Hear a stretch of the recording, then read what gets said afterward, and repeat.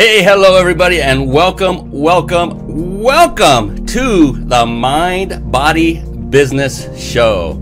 Hey, how you doing? I'm your host, Brian Kelly, and we have an amazing show for you tonight because, not because of me, but because of the gentleman you are about to meet. It's Carlos Redlich time tonight. So when it comes to marketing your business, Carlos, what would you say to date successful form of marketing to date for your business? Brand stuff is usually built by having a solid direct response base. Anyways, so the reason I say that is because most people, I think, would expect me to say, oh, you have to have this really great website, or you have to have these amazing business cards, and you have to have this like really cool video that positions you as this.